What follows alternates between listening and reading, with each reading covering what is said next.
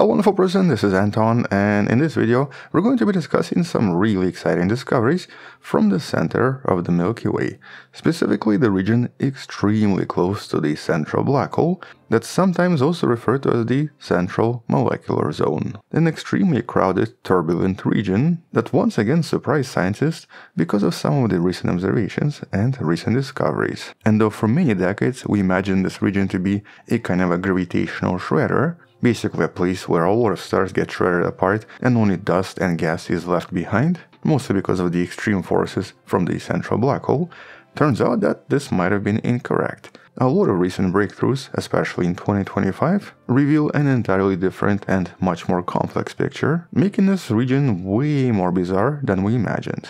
And here we're talking about bizarre objects, cosmic tornadoes, rivers of gas, and even structures that seem to defy black hole itself. And so let's discuss some of these recent discoveries in a bit more detail, but I guess let's actually start with an exciting historical event that happened approximately a decade ago that finally told us that this region seems to hide so much more than we imagined. And this is something that began in the early 2000s. Here scientists discovered that a kind of a chunk of matter, referred to as G2, seemed to be approaching the black hole relatively fast. And that meant that this was supposed to produce something super exciting. Scientists thought that it's going to produce a massive explosion and a lot of powerful emissions, potentially even resembling some kind of a miniature quasar, because this is what we actually thought usually happens around central black holes. But G2 survived.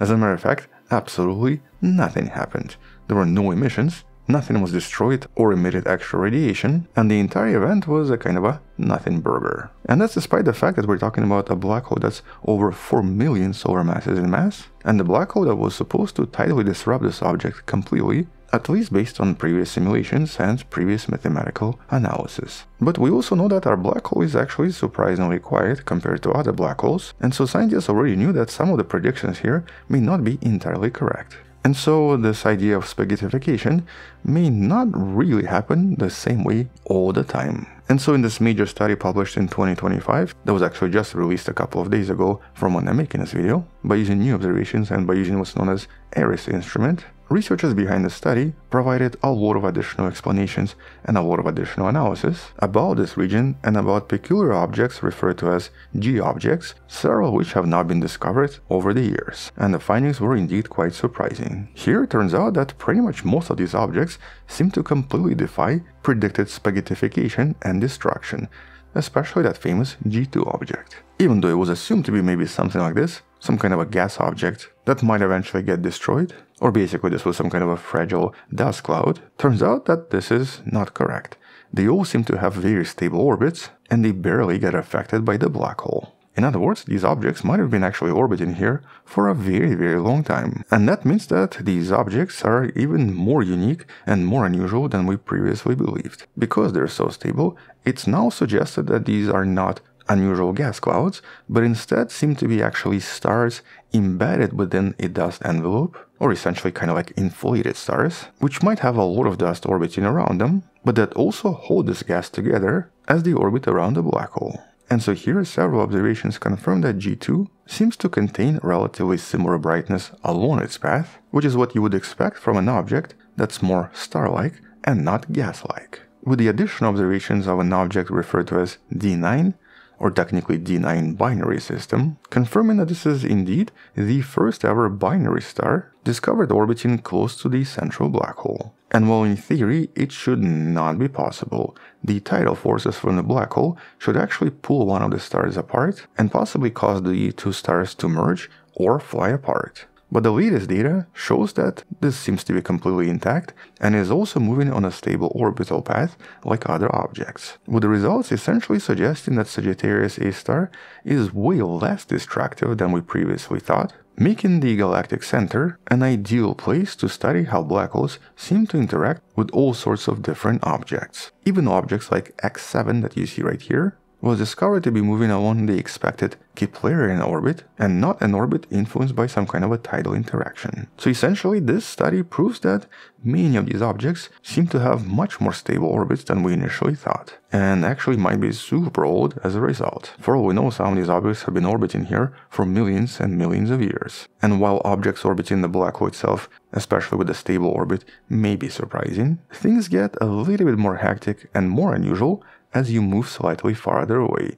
The dust clouds surrounding the core seem to be way more chaotic. And so here, additional studies from April of 2025, mostly focusing on a slightly farther region that's more dynamic and much more turbulent, and the region that contains immense amount of gas, as you can see in this image, representing approximately 80% of all gas in a galaxy, reveal that here something doesn't add up again. So because of all of this gas, we would actually expect that some of it might start forming stars. Basically, whenever you have dense clouds, like any molecular cloud, we do expect a lot of star formation. But here's the puzzle. This region seems to form far fewer stars than predicted. And so recent studies by using James Webb Space Telescope that focused on Sagittarius C region, a giant stellar nursery located 200 light-years away from Sagittarius A black hole, might have actually found some clues and possible solutions to why this is so. These images reveal never-before-seen details of very long, glowing filaments that seems to contain hot hydrogen and resembles a bunch of spaghetti. And while this is a telltale sign that these structures are actually organized by very powerful magnetic fields. And so the strong magnetic forces in this case may be actively slowing down the collapse of the gas, which then stops stars from forming. And that's because normally, in a typical molecular cloud, normal star formation relies entirely on gravity to compress the gas so much that it then reaches critical density and new stars start to form as these tiny overdensities. But here, the magnetic fields are just way too strong. And they're also amplified by the motion of the gas swirling around Sagittarius A star black hole. And this prevents the gas from forming any clumps or overdensities and instead keeps the gas bundled inside these magnetic lines. With further studies from 2025 confirming that this phenomenon exists in a lot of other regions, including Sagittarius B1 and Sagittarius B2. And so while massive stars are forming here, they're just forming at a much slower rate than predicted. And once again, you can find all of the studies in the description below. And so in essence, this suggests that the central region around the black hole seems to produce stars in an entirely different way and potentially only produces a single generation of stars compared to the rest of the galaxy. As in, even if the stars go supernova, they don't result in the production of second generation stars yet, because the magnetic forces reshuffle the gas and only allow stars to form in very specific regions. But as a result of this, as shown in one of the recent studies, a lot of the dust and a lot of the gas here actually gets reshuffled, moved and redistributed so much that it makes this area extremely enriched in a lot of materials, with this whole area basically being kind of like a very large mixer. And so here, as a result of additional observations from one of the studies in the description, researchers also discovered a completely new kind of a turbulent structure inside the central molecular zone, representing very unusual, narrow, long filaments of gas they now refer to as slim filaments, which are actually described as these massive space tornadoes. And they seem to be very important because they're thought to be the engines driving the circulation of material inside this very chaotic environment. So here we're talking about very violent streams of gas that dissipate pretty quickly and end up releasing complex organic molecules and silicon monoxides into the rest of the interstellar medium. And so as these molecules cool down, they actually freeze back into the dust grains, effectively replenishing this whole region once again and creating a kind of a continuous cyclical balance involving depletion and replenishment. So almost like a water cycle, except that here we're talking about a molecular cycle inside this central region. And this is definitely not something we've seen before, and not something anyone thought was possible. Which also suggests that maybe stars that do end up being formed here are actually entirely different from some of the other stars on the outskirts of the galaxy. But exactly how, we're not sure yet. But perhaps the most intriguing discovery from this region was made back in May of 2025. It was reported in this study that you can find in the description. And while this seems to be evidence for a multitude of protoplanetary disks, structures of gas and dust, believed to be the earliest stage of star and planetary formation, basically similar environments to the ones that eventually resulted in the solar system. And while most known disks are found near our solar neighborhood, But these new candidates are forming under the extremely high pressures and densities inside the central molecular zone, with the team officially discovering nearly 500 of them, and more than 70% seem to appear significantly redder than expected, which is why they actually call them little red dots. Not the same phenomenon as discovered by the James Webb far, far away. And the reason why they're so red is actually because they're possibly forming planets. They might contain very small opaque structures, similar to a typical protoplanetary disk that would make these objects much more red, and that's because these disks usually absorb certain wavelengths, producing certain types of reddening. But it's also possible that this is because of dust grains within the systems themselves that are approximately a few millimeters in size, and that are basically blocking the starlight, making the star appear more red. Either way, hundreds of these objects seem to be in this location, suggesting that hundreds of planets are forming as well. And to some extent, this does redefine some of our previous explanations on how and where planets should be forming, because here we're talking about one of the most extreme parts of the entire galaxy. In theory, we should not be finding so many planetary objects, because this region is just too chaotic. But because of these observations, scientists also started to discover how this gas even gets there, and why so many stars and so many planets are being formed. Because turns out the central molecular zone seems to contain additional structures, in this case referred to as midpoint clouds, with one stretching over 200 light years and essentially acting as a kind of a hidden river of gas and dust. So this turbulent cloud seems to feed material from the rest of the Milky Way toward the very heart of the galaxy, which then builds all of these future stars and all of these future planets. So most of this gas seems to come from the outskirts and is sort of funneled toward the center by some of these additional structures. But exactly how this works is obviously still unknown.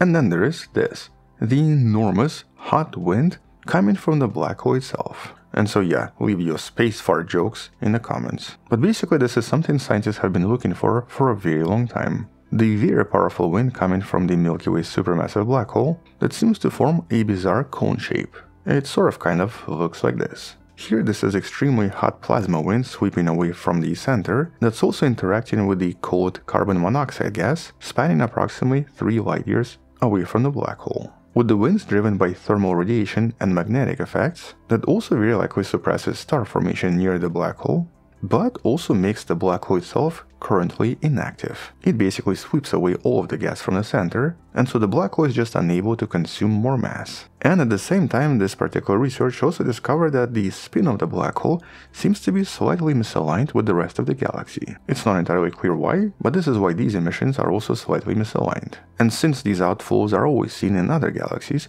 discovering it right here in the Milky Way finally confirms a lot of observational evidence and a lot of theories, suggesting that we understand black holes pretty well, and the black hole in the Milky Way is not that different after all. But this is still extremely powerful. We're talking about energy of 25,000 suns. So this is definitely coming from the black hole and not from anything else. But because this is a very recent discovery, we don't really know much else. With the last study I wanted to discuss, briefly proposing that this region might be a little bit more scary than we initially anticipated. And specifically here they proposed the idea known as the star grinder. A somewhat frightening idea suggesting that this region is populated by millions and millions of stellar mass black holes orbiting around the central black hole and essentially shredding everything apart with time. And if so, this would explain why there doesn't seem to be too many large stars orbiting around this black hole, because essentially all of them got completely destroyed over time. And so here it's not the central black hole that's destroying everything, it's hundreds of millions of different tiny black holes that may be in orbit around it. Now this is just a theoretical proposition, so we don't actually have any evidence yet, but it would definitely make this region maybe just a little bit scarier. But here we also have to remember that our understanding of this region and pretty much everything around the central molecular zone is a continuously changing process and has actually shifted dramatically in just the last 5 years. And that's because this is not just some kind of a random place in a galaxy. This is a place of immense gravitational destruction and chaos, and seems to contain the highest density in a galaxy, and very likely the most activity and most destruction. As a matter of fact, it also potentially contains some of the most powerful magnetic fields and some of the most powerful winds. Despite of this though, it still seems to have some star birth and even planet formation, which is of course even more shocking. The planet part nobody expected at all. But because of these new instruments and new observations, we'll very likely have even more discoveries in the next few years, and so we'll definitely come back and discuss this more once there are some additional updates. Until then, check out previous videos on a similar topic in the description below. Thank you for watching, subscribe, come back tomorrow to learn something else, support this channel on Patreon where you can find additional videos without any ads and can DM me directly, or by joining a channel membership that grants you early access. You can also support this channel by buying the Wonderful Person t-shirt in the description below. Stay wonderful, I'll see you tomorrow, and as always, bye bye.